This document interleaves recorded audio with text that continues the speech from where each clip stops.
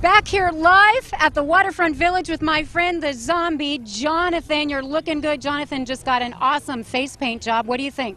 I like turtles. All right, you're great zombie. And good times here at the Waterfront Village. Thousands of passengers across the East Coast, of course, had to alter their plans. And we spoke to one kid who was trying to cope with the delay. I'm just sitting there on my iPod. It's just so frustrating. I want to be in Florida getting a tan on my back. Well, I woke up to go get me a cold pop, and then I thought somebody was barbecuing. I said, oh, Lord Jesus, it's a fire. Then I ran out. I didn't grab no shoes or nothing, Jesus. I ran for my life. And then the smoke got me. I got bronchitis. Ain't nobody got time for that. Just minding my own business. Bam! Hit me hard right from the back. I was glued to my seat. I was like, whoa! I could see the car in front of me. I was about to hit him, so I kind of veered off this way. As I veered off this way, the guy who hit me veered off that other way, and he hit the curb, flipped over, rolled over, run into the electrical pole, and I didn't know he hit the pole. All of a sudden, I kind of stopped, and I was like, whoa! And the wires come down, boom, and then arc, bam, that fire was coming everywhere. It was arcing, sparking, blowing up. I saw one arc go from the corner of my van up to the car behind me. It was like a big rainbow, boom, and it was coming up, boom, boom, and I was like, shoo! So I opened up my door, I didn't touch no metal, and as I come up, I started to touch the top, and a little spark jumped out. I was like, whoa! I stepped out the rest of the way. Lucky I didn't get burned more. So, crazy? Oh, it was crazy, dude. I was just sitting there and I was like, oh! Reality hits you hard, bro. Oh, bro, it's just like, dude, you get the best barrels ever, dude. Just like you pull in and you just get spit right out of them. And you just drop in and just smack the lip. Whoop-ah! Drop down, snap, ah! And then after that, you just drop in, you just ride the barrel and get pitted. So pitted like that. Tell me about the whistles. The whistles got woo. It sounds like what?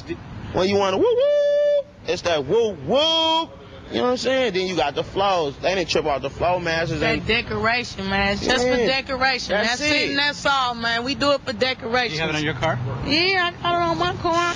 It was being installed on their car. Some neighbors are saying way too loud. That's only in the morning. You supposed to be up cooking breakfast or somebody, and so that's like an alarm clock. Woo woo! And I was scared. I was finna eat a hamburger. It took it. And I don't even know where it's at. It took your hamburger out of your hand. Fries and drink. I don't know where it's at. How's it feel to get the power restored? It's been 5 days, hasn't it? Hey, I'm so glad the power come back on because I was burning up. Lamasa Pace said she was thrilled to see all the power trucks rolling down her street, South Military. The whole street was lined up with them cherry pickers and all them crew. I said, you said hallelujah. I go like, hot dog, look at that, boy, look at that thing. And 5 long, hot days and nights. After Saturday's storm, Delray has power for the first time. How well are you going to sleep tonight? You bet I'm going to sleep like a baby. Drink me some good old Kool-Aid and drink me some cool big jug of ice or Kool-Aid and go to sleep like a baby. Snuck up behind him and took his Quran. He said something about burning the Quran. I was like, dude, you have no Quran, and ran off. Curiosity leads to large crowds in Mobile's Crichton community. Many of you bringing binoculars, camcorders, even camera phones to take pictures. To me, it looked like a leprechaun to me. All I gotta do is look up in the tree. Who else seen the leprechaun say yeah? Eyewitnesses say the leprechaun only comes out at night. If you shine a light in its direction, it suddenly disappears. This amateur sketch resembles what many of you say the leprechaun looks like. Others find it hard to believe and have come up with their own theories and explanations for the image. My theory is it's casting a shadow from the other limb.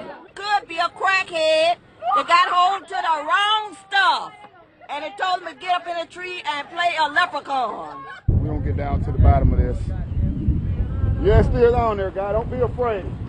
Don't be afraid, man. This guy helping to direct traffic says he's prepared for his encounter with the leprechaun. He's suited up from head to toe. This wars off spells right here. This is a special leprechaun flute, which has been passed down from thousands of years ago from my great-great-grandfather who was Irish. I just came to help out. Others just came to get lucky in hopes a pot of gold may be buried under this tree. I'm gonna run a backhoe and uproot that tree. I want to know where the gold at. I want the gold. Give me the gold. I want the gold. What do you think? Do you believe in UFOs? Oh yeah, yes sir, definitely. They're out there, man. I seen them. I've been out there, Aurora, Texas. They got them little graves and stuff. Yeah, I've been out there, and oh no, I'm planning a trip. We're going out to like Arizona or something and figure something out. Or not Arizona. What was it? Yeah, it was Arizona, right? Air Force One, where they found all that stuff. I got pictures of Aurora. I seen grave sites. They're out there, man, and I'm flying in the plane. I'm always hallucinating, but who really knows what I'm looking at? You know what I'm saying? Yeah. Okay. Well, but there's no proof of this. Just people's accounts. You're right. There's no proof, but I mean, there's no proof of Jesus or, you know, people go in the restroom until they tell you about it. You know what I mean? I mean, that's just kind of the way I see things. All right, so you believe it then? Oh, definitely, definitely. Do you think there's like little green men out there? No little green men, sir. No? Well, what do you think there is out there? Who knows, dude? They could be made of water. I don't even know. Water? Water, man. You heard the man. Water. They could be made of anything. Extraterrestrial. Extraterrestrial, you mean? Extraterrestrial. Extraterrestrial. Extraterrestrial. There you go. Kelly Dodson was asleep with her little girl inside their apartment on Webster Drive when I was attacked by some idiot from out here in the projects. Dodson says her attacker used a garbage can to climb onto the unit's ledge, open the upstairs window, and then he got in bed with her. He tried to rape me. He tried to pull my clothes off. Dodson struggled with her attacker, knocking over items in her bedroom. Antoine Dodson heard his sister scream and ran to help. Well, obviously we have a rapist in Lincoln Park. He's climbing in your windows. He's snatching your people up, trying to rape them. So y'all need to hide your kids, hide your wife, and hide your husband because they're raping everybody out here. The attacker got loose and went out the upstairs window, but he did leave something behind. We got your T-shirt. You done left fingerprints and all. You are so dumb. You are really dumb. For real. A crime scene investigator photographed and dusted for prints on the lid of the garbage can and the window pane and ledge. Dodson says he's never seen the perp before, but sends this warning to whoever is responsible. You don't have to come and confess that you did it. We're looking for you. We gonna find you. I'm letting you know now, so you can run and tell that, homeboy. I was in the passenger side of this fucker's car, and he comes over on there. He was over by the recycling center. He says, oh, when I was in the Virgin Islands, 30 years old on a business trip, I fucked this 14-year-old. I was like, you what? He's like, I raped this 14-year-old, starts crying, gives me a big hug. He's just like fucking 300-pound guy. I'm like, oh shit, you must be fuckered, man. Like, what's he talking about? I didn't take him seriously at first. He comes driving down this way. He's like, you know what? I come to realize I'm Jesus Christ, and I can do anything I fucking want to. And watch this, bam, and he smashed into this fucking guy right there, pinned him in between that fucking truck. And so I hop out, I look over, the guy's pinned there. I mean, like, freight train riders know this. Like, if you get pinned between something, do not fucking move that shit, otherwise you bleed out. Like, motherfucker, I ran in, I grabbed the keys, he's fucking sitting there like nothing even happened. And like fucking like, man, if you started driving that car around again, man, there would have been a hell of a lot of bodies around here. Fucking I hop on out, and so I grabbed the bag, I threw it over by that pole right there, and then fucking buddy gets out, and these two women are trying to help him. He runs up and he grabs one of them, man. Like a guy that big can snap a woman's neck like a pencil stick. So I fucking ran up behind him with a hatchet, smash, smash, smash. Yeah. Who else is going? Who is walking there? But who else? I don't know how bad they are. Why don't they just walk the gutters? It ain't a far walk. It's just 38 miles. Why don't you walk? Why don't you walk the gutters? Can you walk the gutters before? I'll walk. Yeah, I can walk the gutters. Right. Why don't you walk the gutters? I don't need to walk the gutters. Well, shit, no, you don't. You're gonna put everybody else walking the gutters. Why don't you just walk the gutters? All right, I'll walk the gutters. All right, let's go. All right, hang on. Let me do this one time. Man, let's go walking.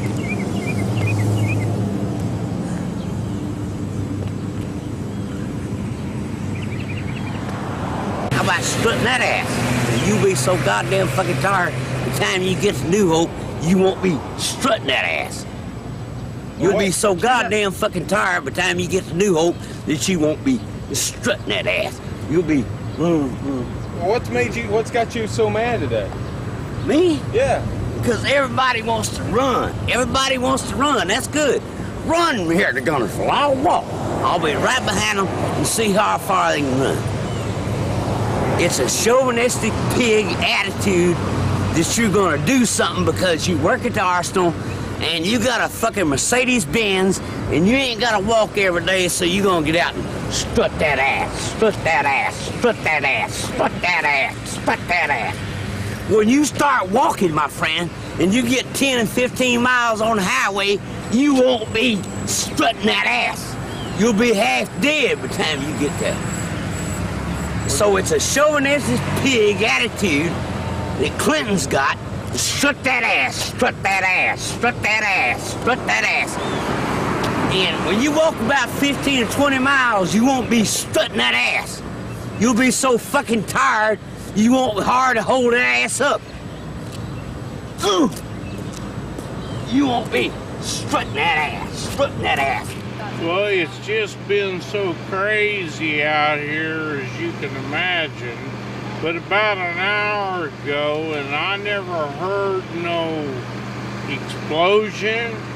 It's just I have a huge TV and I kept seeing all these strange colors. So I walked out the door about 8 feet, and it looked like you were looking at Afghanistan, and they just blowed up 2 or 3 buses. And thank God she was the only one at home. But she said all I remember was I had something in a frying pan. Could have been chicken. And she walked away and was gone just a little bit too long. And it sparked a set of paper towels, and from there all Hades broke loose. And when I walked out, I swear to God, if this gentleman can pan over to that tallest tree, the fireball was as high as that tree. So you saw it was actually blazed? Oh my God, yeah, well, what would you call that? 50 yards? But the garage was already collapsed, and this was before I even knew it was happening. And then when I walked out to the yard, there was like 15 fire trucks. The bedroom part of the house was collapsing, and then boom, the fireball went the size of the house and up about 80 feet. And thank God Tony wasn't home, and she managed to get out of the house. Were you here when they were evacuating? Yes, ma'am, but I didn't actually come in contact with her to approximately 2 minutes after the fact, and obviously she was in a state of hysteria. And they had a little dog, and I'm really afraid the dog didn't make it, but I don't know that. All right, thank you very much. Well, you're very welcome. I mean, what's your name? Jessica. You're a very, very beautiful young lady. Well, the police wouldn't let me go through 122nd, so I had to go around 119th and go. And they let me look at the lawyer's building. I know the vacuum cleaner man. He's seen my tits. I know that's not going on TV, but it's true. It's true. I'm not here to lie to you. I was trying to get a hold of him because I couldn't identify the business. That window got blown out, and I was trying to help the police figure out who to contact to secure that poor business. Did you see the damage to the building then? All the bricks? Yes. He must have been gravely hurt. He must have been badly hurt, injured. How fast do you think someone must have been going then? I haven't been allowed to drive for 3 years, so I am not a good judge of that. Anything else you wanted to add about what you saw? You want to see my tits? Louis?